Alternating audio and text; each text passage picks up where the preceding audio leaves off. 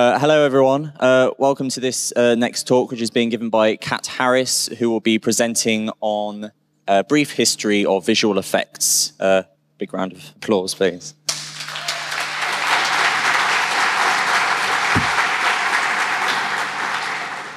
Okay, hi everyone. I'm Kat Harris, and I work in the visual effects industry, and I'm a bit sad about all this stuff. So, we should probably start right at the beginning. This is the execution of Mary, Queen of Scots. It was made in 1895. It's a substitution effect. Basically, you stop the camera while you're filming, you replace something in the scene, and then you start the camera again. It's a very basic sort of magic trick, and it was made by Edison Labs in 1895. Bear in mind, I have half an hour to get from this, 1895, to this, which was last year's Oscar winner, in half an hour. So, yes, I'm going to be cherry-picking a bit. I'm going to be specializing in certain things that I really like. This is obviously Star Trek. This isn't the same thing. So, the substitution trick that we looked at just a minute ago was sort of perfected by a guy called Georges Méliès. He was trained as a stage magician, and he created these incredible effects. He made over 500 films, over 200 of which we still have, and he's well worth looking up. He's just made this incredible collection of strange, weird, and wonderful things. This is A Journey to the Moon, and it was made in 1902. One of his earlier films uses another trick that I quite like to talk about, and that's this one, which is known as Four Troublesome Heads. And it uses this amazing trick called matting, where basically when you're filming, you film through a plate of glass and you put a little black square where you want that head to go. Then you film everything you want, then you put the film back into your camera, film through a plate which is black except for the square, and then he stuck his head through the table and got an assistant to wave an arm when he waves an arm. It requires incredible timing, incredible skill, but it works really well. And matting was used not only just as this sort of fun magic trick, but it was used for real films as well. This is The Great Train Robbery. It was made in 1903. It's one of the first films to ever really have a story. And the train outside the window is not actually there. They couldn't possibly film that in those days because film stock wasn't capable of dealing with the difference in light between inside and outside. So again, they've just painted out, when they've filmed inside, they've painted out the window, and then they've taken the same film stock and filmed outside through glass where they've painted out the shape of the room. Now this is one trick. There's another trick, which is rear projection. This is King Kong, made in 1933, and in a minute, you're going to see the woman appearing in this cave. And that is just, they filmed her early on and projected it against a screen inside this tiny, tiny set. This is a miniature set. This is a full-size set, and they've done exactly the same thing, but they've projected it against a screen on the windows. And you've got the giant stop-motion King Kong. The next big problem you've got is this is great for static things, where you can paint a piece of glass. But as soon as you have something moving, this is going to fail horribly. So the trick we use is called a travelling mat. The earliest kind, this is from Sunrise made in 1927. And you film against black. And then you run your film through a process which exposes it onto more film, but you put loads of light through, so it brightens up, and then brightens up, and then brightens up. And then you have a shape, which is the shape of the characters you want to keep. You use that, and you expose your original backplate against this so that you get an outline. And then you put your original film back in. And that produces characters that can move. Now, it's not perfect, but it's pretty good for 1927. Now, this was used in a lot of films, and one of my absolute favourites is The Invisible Man, where Claude Rains here is wearing a black velvet suit against a black background and dancing like an idiot and having a great time. And this is one that is definitely worth watching. They actually used this technique even when better techniques were available because this was so popular. Now, these sorts of techniques of matting were used for a very long time. You can't use them with colour, though. So at the beginning of colour film, they still had to use only placed mats. This is one of my favourites. It's the Ten Commandments, which was made in 1923. And they filmed this giant tank, 10-metre high tank of water, all cascading in, and then showed it flowing backwards for the background of the Red Sea parting. It's brilliant, and it's one of the iconic film moments. Again, though, we're still stuck with backgrounds which nobody can interact with. You got a lot of this, and you still get a lot of this, to make one of the most sort of simple ways to make a really beautiful background is to paint it. And this is The Wizard of Oz, and I can talk for a long time about The Wizard of Oz, but this was in Technicolor, which is why the shoes are red, because red showed up really well instead of silver, like in the book. This is a matte painting. This is a picture that has been drawn on glass and is filmed in front of the camera while the set is below that shape. This is a later image of a guy called Peter Ellenshaw, who painted some of the most beautiful pictures. But this is basically what it is. You just get a sheet of glass and you paint beautiful stuff on it. And it's used for absolutely years and years and years. There are wonderful, wonderful films. Most of the films that you watch with beautiful sort of dramatic backdrops will have this in, and it's still used. Are we going to work? Yes. This is Guardians of the Galaxy. So any backgrounds here just come out of a department called digital matte painting, which does exactly the same thing, only it's digital. All of the background clouds here are just a still image, some of which is sort of large and you can rotate around, but it's just a still image. Anything close is actually a 3D object, which I made. Yay!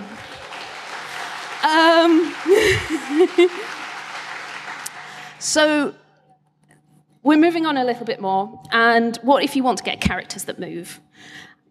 This is stop motion. This is Ray Harryhausen. If you haven't seen a film that Ray Harryhausen has had his grubby little mitts on, then please do. He made some of the most beautiful stop motion images known. This is Jason and the Argonauts, and it was made in 1963, and it still stands up because it looks beautiful. It doesn't look real, but it's beautiful. He spent 4.5 months moving tiny bits of stuff, all by himself, because he was such a perfectionist he wouldn't let anyone else work on it. So we've got all of these sort of amazing things that we can put together, but we still haven't really got a decent technology for putting people moving in a scene with other stuff. And there were a lot of early processes, but the best one was this one. And this is yellow screen. What happened was sodium light is a very, very specific frequency. And so an amazing guy called Petro Vlachos built a prism which could split out the specific frequency of sodium light. So all of this was acted in front of a screen lit by this sodium light, and then it was run through the prism. All of the normal light went to the camera, and then all of the specific frequency sodium light went through to another camera and produced a really, really good outline. I mean, this is really flawless. There was a downside to this, though, because they only made one prism, and it only worked with one size of film. And Disney owned it, and they weren't terribly nice about lending it out to people. So there were a bunch of other technologies. There was this one, which was a really early blue screen, but if you're close enough to see it, he's got a great big blue outline around him. It doesn't really work that well. Finally, it got to Ben-Hur, which was going to be epic, it was going to be enormous, they wanted to have a really, really amazing technology, and it was on a bigger film stock than Disney liked, so they were stuck. So they went back to Pietro Vlahos, and he invented this incredibly, wonderfully complex system, taking a blue screen and taking the blue and the green components and mixing them all up in this magical machine called an optical printer. And it would take me about 10 minutes to explain how this works, but it's wonderful and complicated.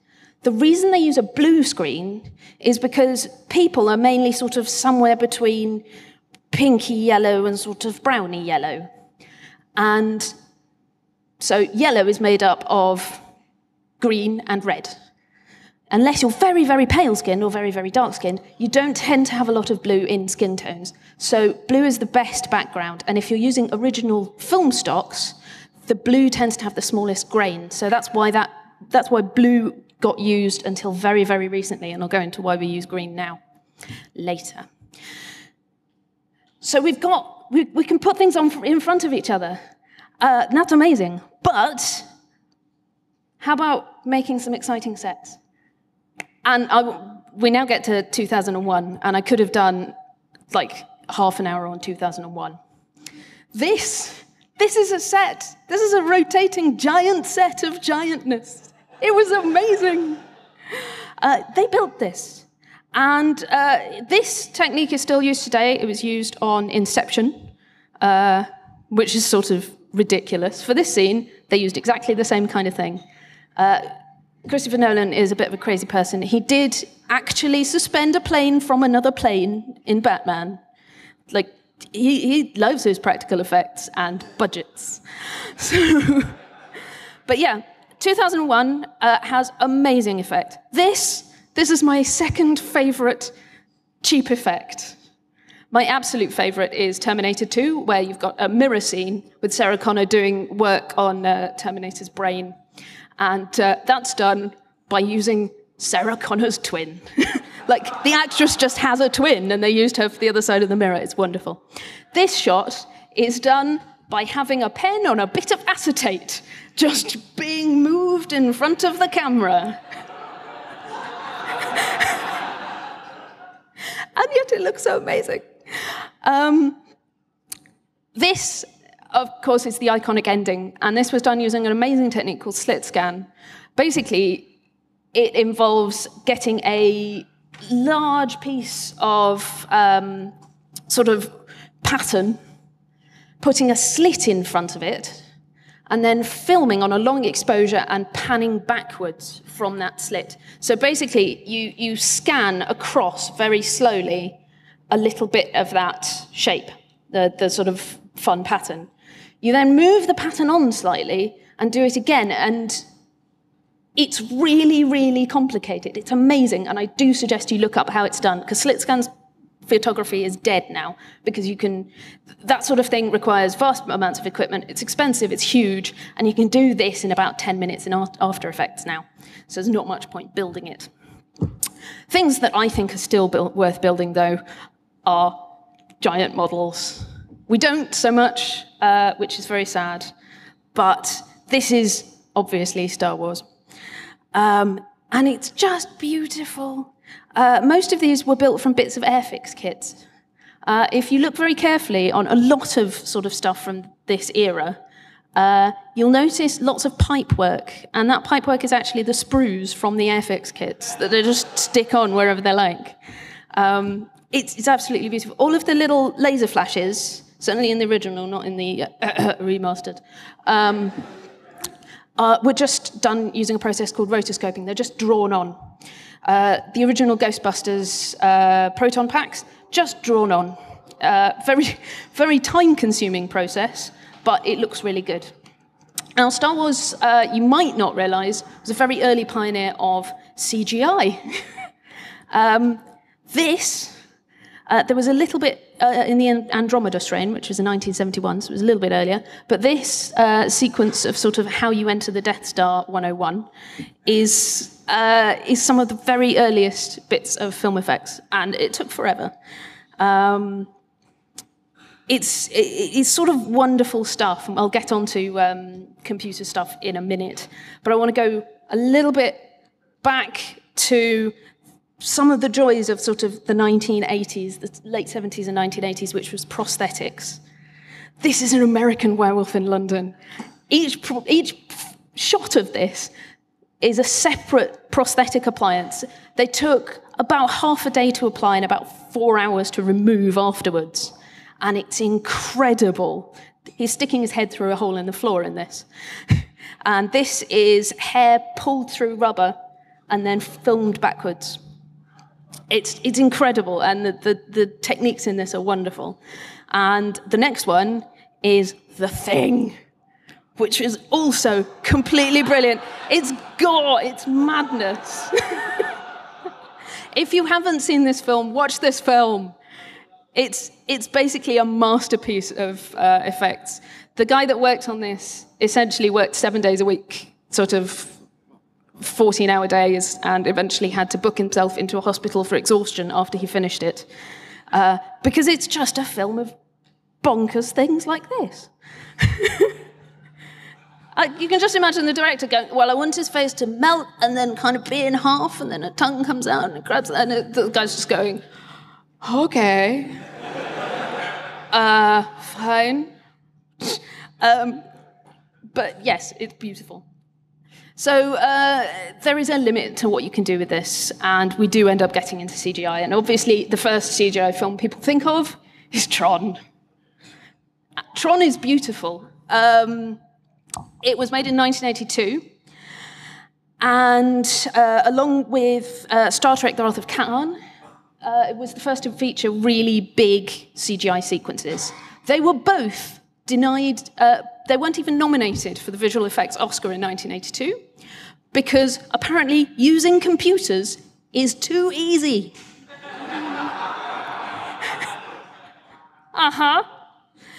For reference, in 1984, there was about 25 minutes of the Last Starfighter, which is done in CGI. It's beautiful. It took 2 years to make on a Cray supercomputer. So, yes, it's not easy. And this is cutting edge. This is the Star Trek Wrath of Khan. This is the Genesis sequence, which is all very, very early CGI. I mean, this is sort of people making things up from nowhere. There was not technology, there was not software to do this, and people just built it. It took a little while for us to get actual CGI characters, but not very long. In 1985, this is the young Sherlock Holmes, and this is the first CGI character that is not a bit in Tron. And it's really, really short, but it's really quite impressive. But things moved on really quickly from there. This is The Abyss, made in 1989, and it's the first sort of realistic-looking water. It's a really sort of lovely, very cleverly crafted effect. You've then moved on to things like Terminator 2, my favourite, in 1991. You'll notice, though, that everything is very reflective. We can do reflective surfaces. We can't really, at this point, do anything that looks like skin convincingly. It took another year in 92 to get realistic-looking skin in, weirdly enough, in Death Becomes Her, which is not known for its CGI, but it's in this sequence with the neck stretch. Again, this is a film worth watching. It's ridiculous.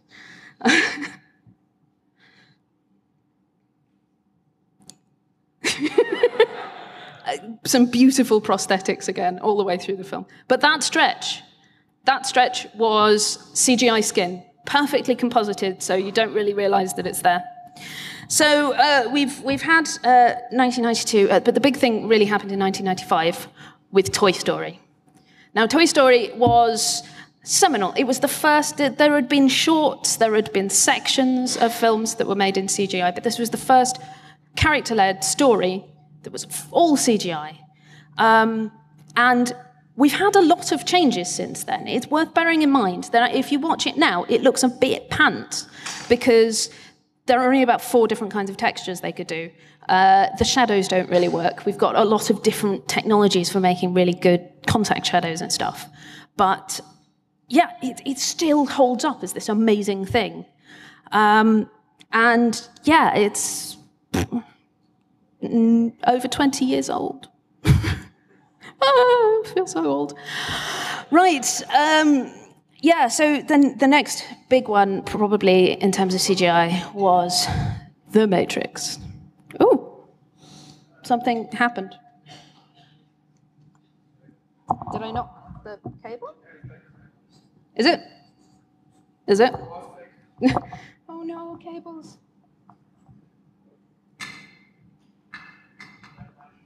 Okay, so The Matrix, which I will try and show you in a minute. Okay. The Matrix, which I will try and show you in a second, is awesome. But actually, that's not the right one.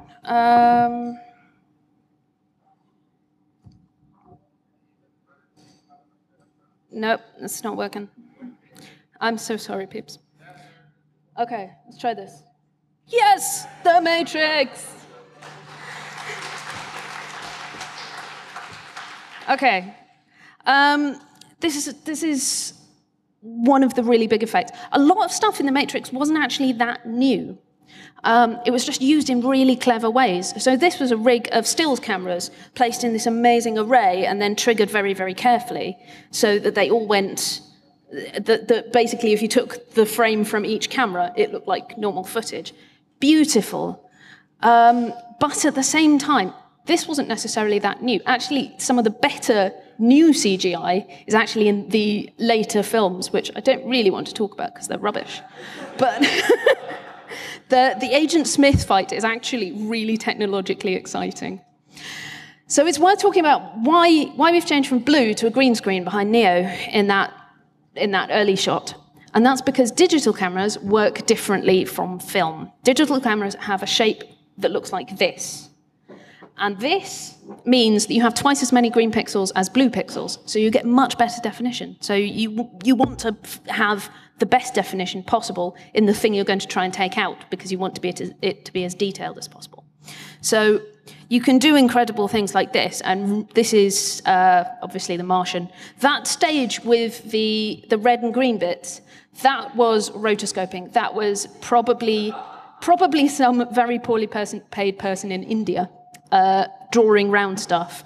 This does unfortunately get outsourced mainly to India still because it's cheap and it doesn't require that much skill. It just requires a lot of time. So, we've got green screen. We've actually reached the 2000s now. We've got new millennium stuff. And so I'm going to go with this as my first film of the new millennium. And it might seem weird, but actually it's because this was the advent of digital color grading. This is what it originally looked like. Beautiful, sort of summery day. They scanned the entire film into a computer and graded it to get this beautiful autumnal look.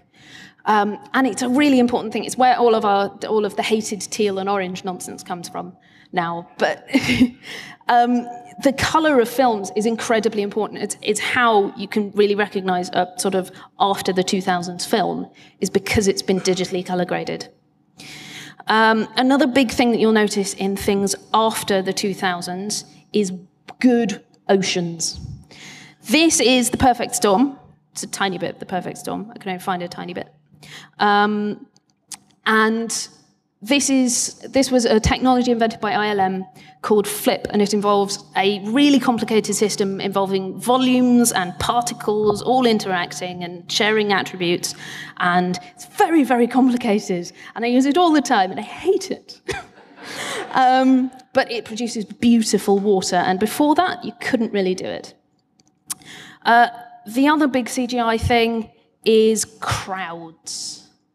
Crowds are sort of ubiquitous now everywhere.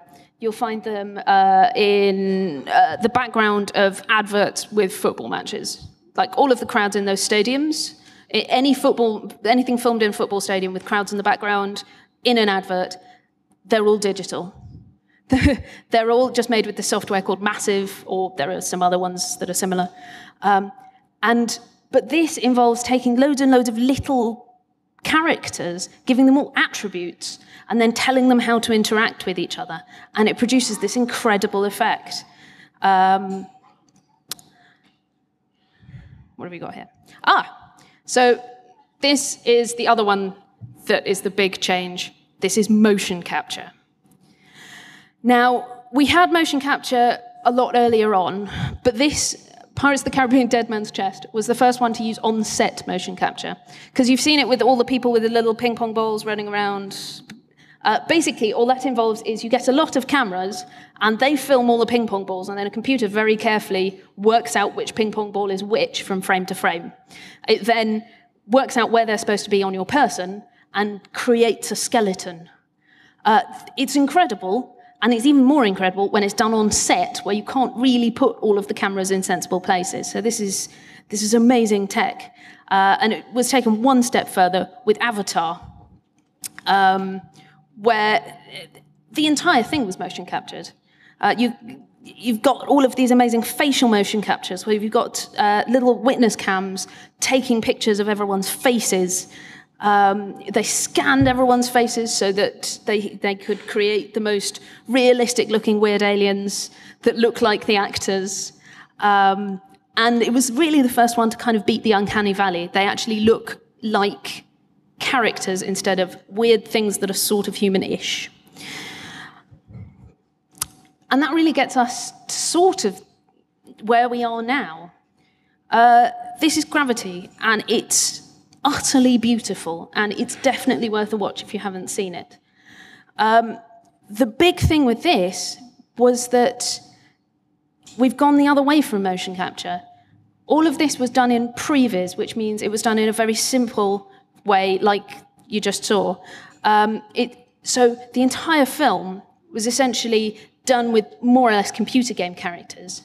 They then knew exactly how everything was going to be lit and built a rig that put the actors into a lighting rig, which was computer controlled. So they did all of their acting so that you get all of this amazing, realistic lighting on the actors so that it matches CGI around them, which is incredible.